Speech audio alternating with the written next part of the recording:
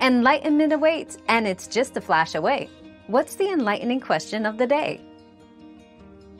If one of your earbuds keeps dying, it's often due to battery issues or imbalanced use. First, make sure both earbuds are fully charged.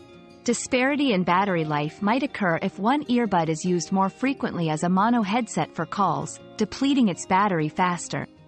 Cleaning the charging contacts on both the earbud and the case can also improve charging efficiency. Lastly, check for any firmware updates through the manufacturer's app, as these can address battery management problems. If the issue persists, consider contacting the manufacturer for a possible replacement or repair.